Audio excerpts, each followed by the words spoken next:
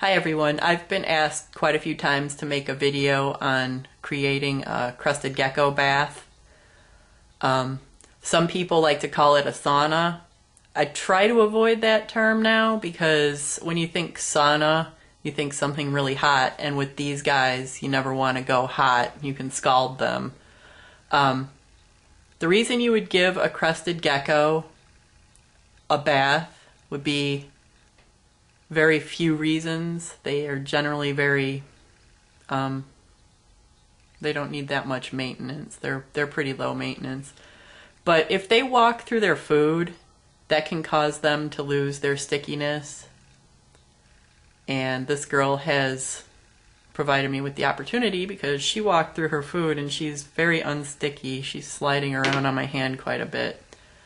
A couple of the other times you might use the bath method is if they've had a poor shed and there's skin still stuck, especially on the toes or tail. You really want to make sure you remove that because it can constrict after a while and possibly cut off circulation to the limb or whatever part of the body it is. And you can also use this method if you find that your crested gecko has become dehydrated, but with good care that should never happen. So, but this is a method you can use in any of those cases. What you need is your crested gecko. You also need a plastic container, a couple inches deep, with a lid. You need some lukewarm water. And I'm saying lukewarm, bordering on cooler, because you don't want to get the animal burned. Never hot, never warm to your touch. You can test it on your wrist, like baby bottles. Cold also does not quite do the trick. So you just want it a little bit, maybe call it room temperature water. And a misting bottle. And a few Q-tips.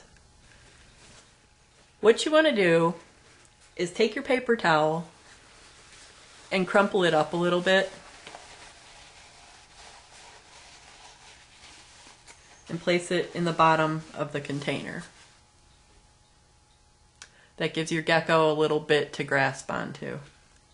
You take your lukewarm water and you're going to pour it in so that there's enough pretty much soak the paper towel, but you don't want it too deep. You want it a couple millimeters deep.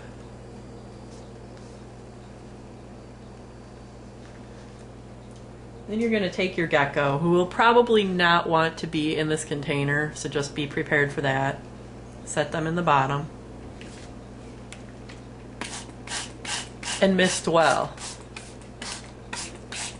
Try to make sure that the body parts you're trying to work with get a little bit of moisture on them at least. Sorry, babe. Watch for faces. They like to poke them out.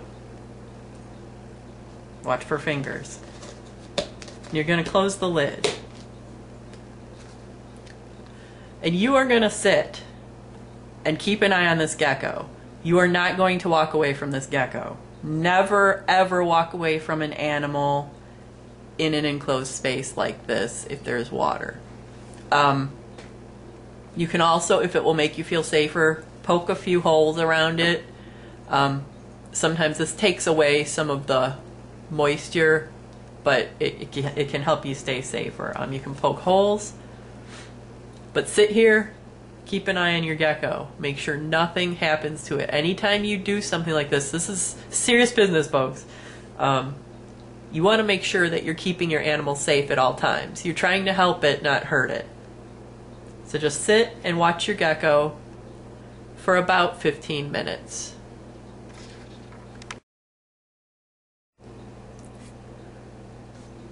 Alright, by this point, your gecko is pretty much ready to come out of here.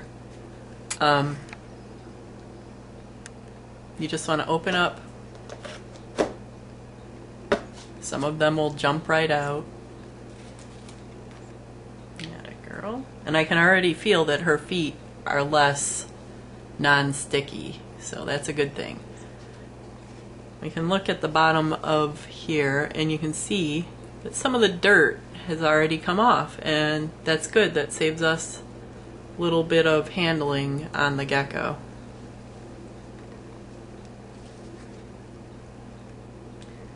You can take some of your Q-tips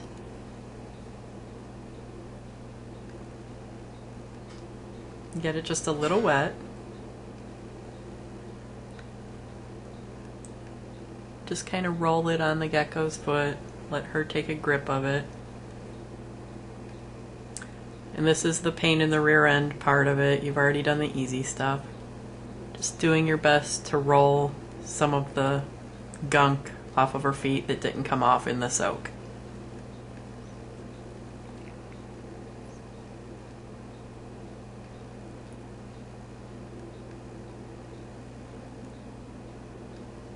There's a little more junk on there.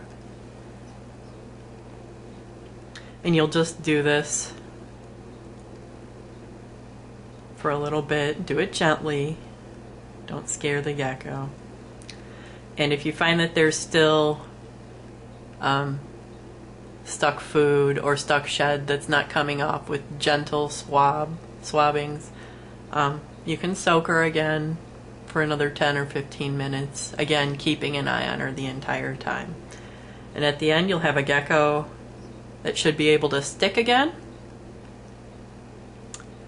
and while she won't really appreciate what you've done, she'll at least be able to climb a little bit better.